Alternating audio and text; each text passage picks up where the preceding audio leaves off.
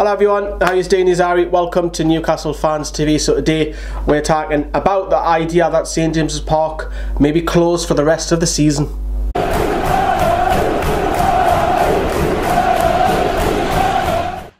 Yep, you heard it right.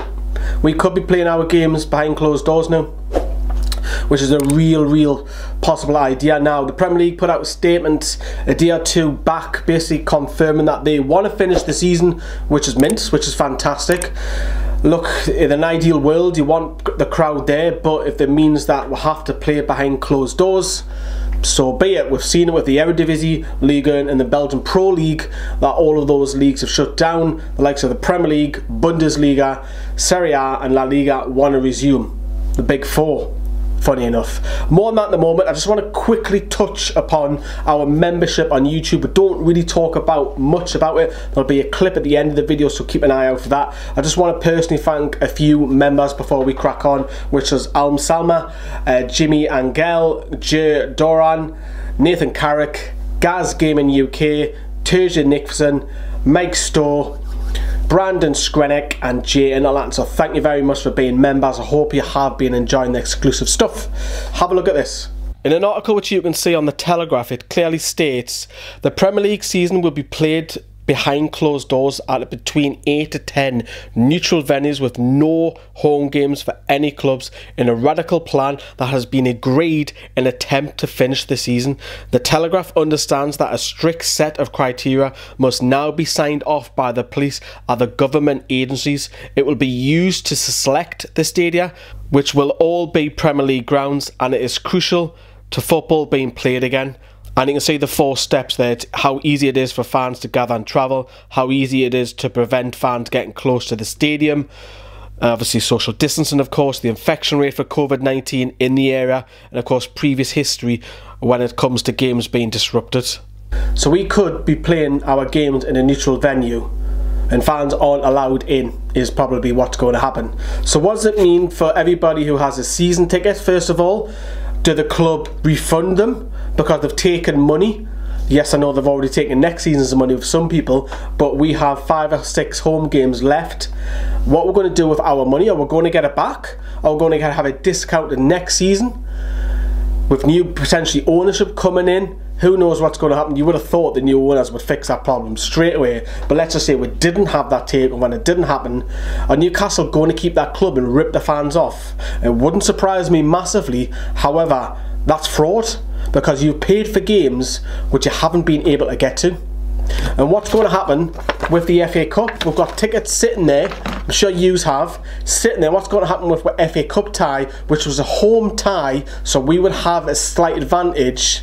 Yes, and our Manchester City, another level, don't get me wrong, but we've got 50,000, 49,000, 2,000 or 3,000 Manchester City fans in the ground. That's a big advantage for us, a smaller team. Granted, we know Manchester City should win the game, they've got bigger stars, blah blah blah blah blah, but that small advantage that we had at St James's Park, because the last 2 visits that they have, they've only picked up 1 point out of a possible 2 games. So that's disappointing. If we do go to, let's just say we do make it to the FA Cup final, I'm dreaming here, Anna, hear us out on that, you're going to have knee crowd. I mean, when are you going to play that FA Cup semi-final or final? Are you going to wait until the start of the season? Or are you going to have it, do you know, like the charity game where you have them just before the start of the season? You've got to have the crowd there. You've got to have the crowd there for me. And if it means holding off, so be it. But I've seen speculation that the neutral venues could be in the Midlands. I've seen Old Trafford being touted, the Northwest. Look, and there's tests that the players have got to go through, where they've got to be checked. Ambulance staff, coaching staff, broadcasters have all got to be COVID-19 checked before they can go in. I've seen reports that the players have all got to wear masks in training, because we've seen a couple of clubs who are doing social distance training at the moment. When they come back to full training, they're going to be having to wearing a mask. I've seen reports that they've got to go into stadiums wearing masks. It's just a mess at the moment.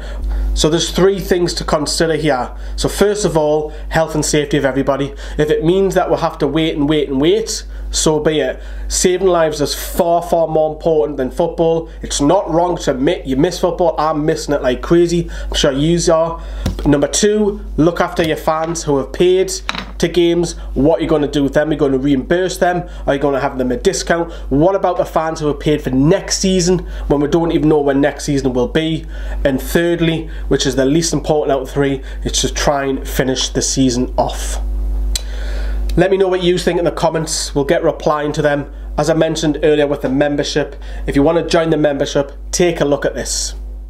Here at Newcastle Fans TV have we got a treat for you. We have 3 membership programs ranging from bronze, silver and gold. The higher you go, the more access you get to behind the scenes videos and also videos across the internet which are trending. We also offer first exclusive look at all of our videos. There is posts, there is also exclusive to what we're up to and what we have planned in the coming days, so you find out before everybody else. There is also behind the scenes footage which you can see here. Sam setting up, ready to interview Warren Barton and Craig Moore, making sure that his mic is set up and he has the 2 screens set up. And this is just some of the stuff that we do. There is so much more and plans coming to develop the membership behind the scenes.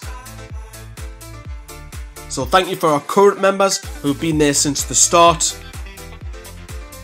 And this one about me is just thanking all the members supporting the channel during the COVID-19 which happened in the summer. Come over and have a look. Come and join.